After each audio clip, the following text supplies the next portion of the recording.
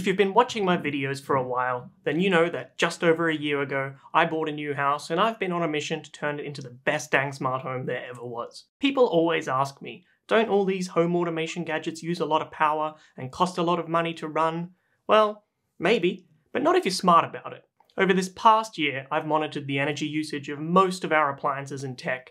I've learned our routines and the ways that we use various spaces in our house, and I've used this to put together a bunch of home automations that help us be as energy efficient as possible.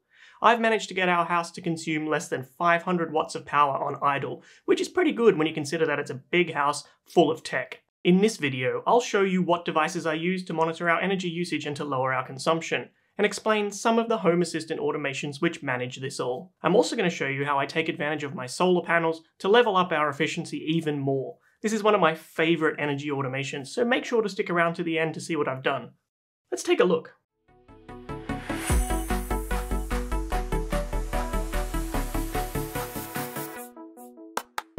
What do I mean by energy efficiency? My goal is for my house to use as little energy as possible while still providing all the value, comfort, and conveniences of my modern smart home. This is not about saving all the money I can by lighting candles so I can turn off all the lights, or putting on a coat and turning down the heating. This is about optimizing when and where we use energy and making sure none of it is wasted. The first thing I had to do was understand how we used our house, and to do that we simply had to live in it for a while and pay attention. It became clear that as we both work full-time from home, we spend a lot of time during the weekdays in our home offices, but almost no time in the living room or the bedroom. As the day goes on and it gets into evening, we usually move down to the kitchen, living room, and eventually the bedroom. We also often both go out for a long walk over lunch with the dog, and sometimes just head out in the evenings and on weekends. Once I knew where and when we were likely to be in the house, and how those spaces were being used, I had to figure out how much energy each of these bits used so I knew where we could become more efficient. I was able to do this by installing various power monitoring devices and smart switches and connecting them into Home Assistant. The ones I use most frequently are from Shelly, which I had my electrician install in my switchboard to monitor the high current devices that never really move. These are things like my air conditioners, electric underfloor heating, electric towel rails, the oven, induction stove, fridge, and so forth. These use something called a CT clamp, which goes around the active wires of a circuit and measures how much electromagnetic energy is passing through it. It then uses math, science, and magic to figure out how much energy is being used. I didn't add these to every electrical circuit, just the ones that I intuitively thought might consume a lot of energy, which were interesting to me and I could actually do something about. I have one more of these Shellys that monitors the big fat electricity cable that comes into the house, and this enables me to see how much energy my whole house is using at any given time. And I've got another one that measures how much energy is being generated by my solar panels. For smaller appliances, I use these Local Bytes Wi-Fi smart plugs that come pre-installed with Tasmota. These have power monitoring capabilities built into them and can be used to turn the power on and off to whatever's plugged into it. Each of these Shelly devices and smart plugs consumes around 1 watt of power, which isn't a lot when you consider how much you can actually save by using them effectively. I again added these energy monitoring plugs to the devices in areas that I intuitively thought might consume a lot of power. These are things like the power strips that power my and my partner's office desks, which have our monitors, smart speakers, mobile phone chargers, and other desk crap plugged into them. The washing machine and dryer have smart plugs, the wine fridge, my server rack, the TV stand with a television and amplifier on it, and various Sonos devices around the house that we use for audio. I originally had one connected to my dishwasher as well, but after about 8 months of it working flawlessly, the smart plug started to interfere with the dishwashing cycle and it wouldn't run correctly. I had a technician come out and replace the control board in the dishwasher, which made absolutely no difference. Eventually we unplugged the smart plug and it all started working normally again. It was really weird, and I have absolutely no idea why this happened. It seems that the power monitoring or control circuitry in the smart plug messed with the dishwasher computer in some way. If you can help me understand why, please let me know in the comments below. Anyway, I connected all of these devices into Home Assistant and added them to the energy monitoring dashboard. The Shelly devices were auto-discovered by Home Assistant once they were connected to the Wi-Fi, which was really nice, and the Tasmota ones needed to be pointed to my MQTT server. I could then add all the power monitoring entities to the energy dashboard and start monitoring what everything was using. I previously did a whole video about how to use the energy monitoring capabilities of Home Assistant and how to connect these devices. It's linked in the description below if you want to see in more detail how to get this set up. I left everything running as it was for a few weeks, which gave me a lot of data on how energy is used throughout my house, and here are some of the things that I learned. My server rack consumes around 220 watts of power. This rack holds my UniFi router and PoE switch, which in turn powers my 4 CCTV cameras and 6 wireless access points.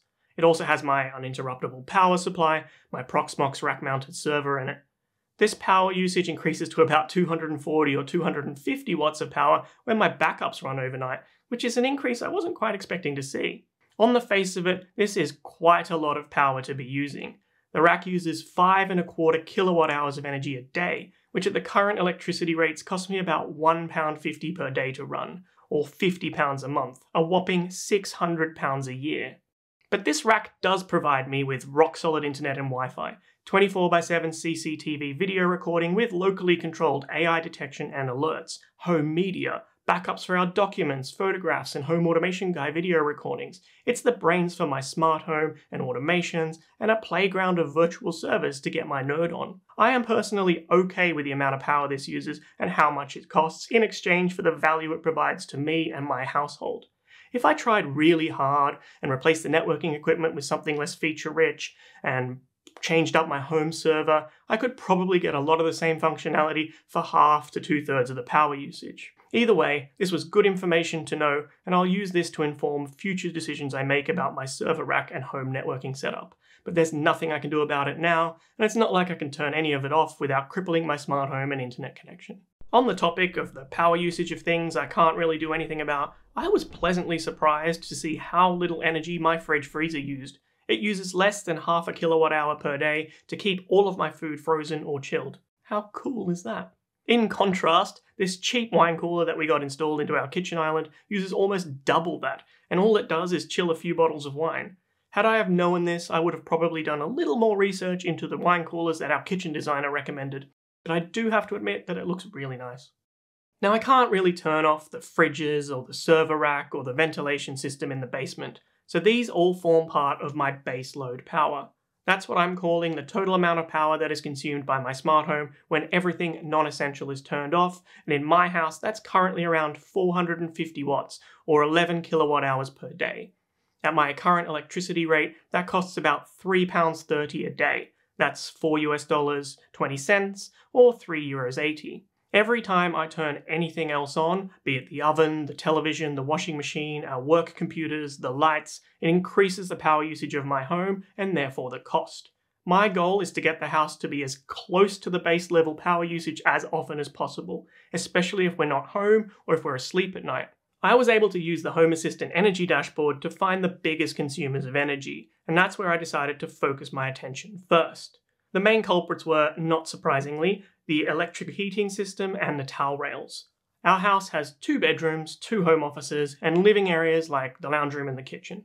I'd previously made a video about my smart heating and cooling systems in which I explain how I adjust the heating profiles to only heat the offices during business hours and the bedroom and ensuite at nighttime. You can find that video linked in the description below. And going through this process meant that we were only consuming energy to heat or cool the right places at the right time, which had a good impact on our daily usage. The towel rails turned out to be a bit more difficult, as they had this dinky little thermostat connected to the bottom of them, which meant that they were basically on 24 hours a day, 7 days a week. I didn't really need the towel rail in the guest room to be on at all unless we had guests over.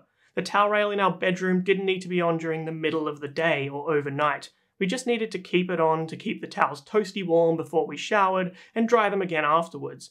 And the towel rails in the common areas only needed to be on around the times we were expecting to use the bathrooms in these areas. I needed to find a way to make these towel rails smart. In the UK, all circuits and appliances like these need to have an isolator switch connected to them so you can cut the power to the device before doing any work on it. I found a manufacturer that made a Zigbee-based version of these that I could connect into my Home Assistant and control the towel rail power remotely via some automations. Our electrician wired these in for me, and they paired to Home Assistant really easily. I set the Talrail thermostat to a sensible level and created some Home Assistant schedule helpers which would switch the Talrail on for 30 minutes at specific times of the day and week. The bedroom Talrail now switches on at 7 AM to warm up the towels before we shower, and then on again at 8 AM to dry the towels, which is usually after we showered. It comes on again at 11 AM to dry the towels, just in case we're being a bit lazy. It then comes on again a few times during the evening to dry the towels if we're showering again before bed. I made similar schedules for the common area bathrooms based on the times we were generally using those spaces too. I then have Home Assistant automations which are triggered by these schedules turning on and off like this. When the schedule turns on, for say the ensuite Talrail, it first checks to make sure that holiday mode is off. Holiday mode is a switch that I turn on when we go away, and this prevents certain automations from running. I don't want the Talrails to come on if we're away on holiday. It will then go on to turn on the ensuite Talrail if one of the residents is home. And if guest mode is on, which is another switch that I turn on when we have people staying over, it turns on the guest room Talrail as well. Another automation is triggered when the schedule turns off. This doesn't have any conditions because I always want it to turn off the Talrails when it's time, no matter what. Similar automations run for the other bathroom Talrails as well. The next group of power-saving automations are presence-based. There's no point leaving things turned on in a room after someone has left for a period of time. I've already made a couple of videos about motion-activated lights and presence detection, but honestly, with the advent of energy-efficient LED light bulbs, you don't really save a lot of power by switching the lights on and off. So this time, I wanted to look specifically at turning other things off based on presence. These automations came about by looking at the power usage of our work desks, living room TV cabinet, and Sonos speakers.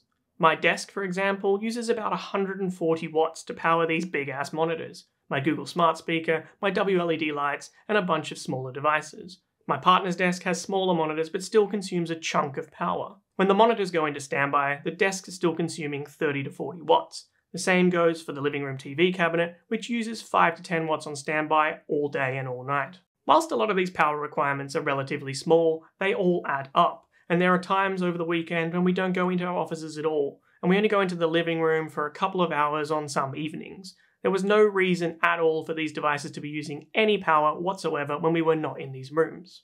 These Home Assistant automations were once again simple and triggered by the presence detectors in those rooms.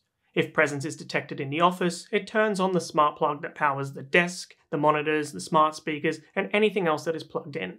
We kept our laptop power connected separately as we didn't want these powering on and off. These switches are then turned off again by another Home Assistant automation when presence hasn't been detected in that room for an hour.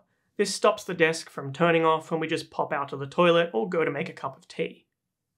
The last presence automation is a bit more hardcore. I have a low power mode script that turns off almost everything non-essential in our house, including our desks, all the Sonos speakers, which use a surprisingly large amount of power on standby by the way, and the lights. This script is triggered by various automations, including when the bed sensor detects that we're both in bed for more than 30 minutes, when holiday mode is enabled, or when all the residents leave the house. This means that the house gets as close as possible to that baseload power level that we can when we're asleep or away from the house. These devices get turned back on again when the residents come home from being away or when someone steps into the hallway in the morning, which triggers the house morning routine and wakes up the Sonos devices, opens various blinds, and turns on the heating system. But that morning routine could be a topic of a future video. Let me know in the comments if you want me to make it.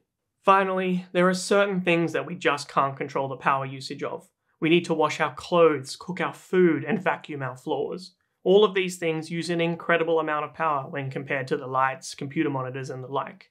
I'm fortunate enough to have a tiny solar array on my roof, but because I live in London, where it's usually dark and cloudy, it only generates somewhere between 500 and 1800 watts of power, depending on the time of year and the level of sunshine. There's no way that I can generate enough to power everything in my house, even if I had a battery storage system. My roof is simply too small, and it's just not that sunny here. Also, the amount of money that I get paid if I export power to the grid is very small compared to the amount that I get charged to import power. The most efficient thing I can do is to use up as much of the solar power as possible when the sun is shining, so I've created a few automations to help guide our behavior to best take advantage of this. The first thing I did was to install the solar forecasting integration into Home Assistant. This uses the location of my house, the types of panels I have, and the angle of my roof to determine how much solar power I'm likely to generate each day based on the weather forecast. It's not always accurate, but it can be used to help plan the energy usage of your day if you want to be more efficient. I then have an automation that runs at 9 AM each day and sends us both a notification about how much energy we might generate and at what time it will peak. We can then plan to do a washing load of clothes that day, or turn the dishwasher on at the right time to take advantage of that fact. I took this one step further and created a visualization of our power usage in our kitchen, which I think is pretty cool. Home Assistant uses the whole house energy monitor to determine how much energy the house is using at all times. When the solar panels are generating a lot of power and we're not consuming a lot of power elsewhere, this amount starts going below the base load amount and often into negative values, signifying that we're exporting energy. I've got some WLED accent lighting in these indoor plant pots, which I use as part of my scenes, and I've configured a new Home Assistant automation that changes the colors of these lights based on the amount of energy that the house is consuming. If we're using the normal amount of power for our house, these lights are on their default values. But if we start consuming abnormal amounts of power, like if we have the oven on or the washing machine, these lights start pulsing a red color. It's quite subtle, but you do notice it if you look at it. If we see this pulsing red color, we know not to put any more appliances on if we can avoid it. On the flip side, if the house starts to see us consistently using less than the base load or starts exporting power, these lights pulse green instead. This tells us that it's a good time to put on a load of washing or to run the dishwasher. This is done with an automation that is triggered by a set of numeric state triggers. These triggers look for the house energy usage, which is provided by the Shelly device, to be between certain values. Each of these triggers has a trigger ID, which lets the automation know which power usage level caused the automation to trigger. A couple of conditions then make sure that the sun is above the horizon, because I only want this automation to trigger during the day when we might be able to generate some solar power. And it checks to make sure that the lights in the kitchen are actually switched on already. No point changing the lights if they're switched off. A choose action then runs one of 3 sets of commands based on which trigger was triggered. If the power usage is low, which means that the automation has been triggered by the energy usage being below 300 watts for 5 minutes, it activates a WLED preset and sets the light brightness to 75%.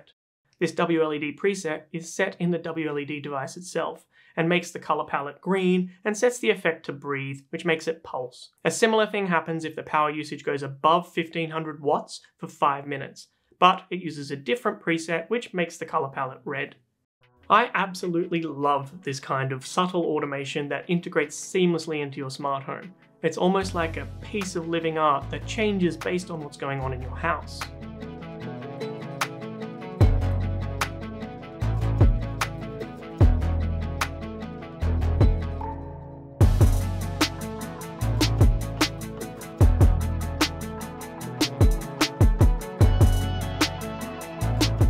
And that is how I've set up my smart home to give us the best possible quality of life and value in the most efficient way that I can.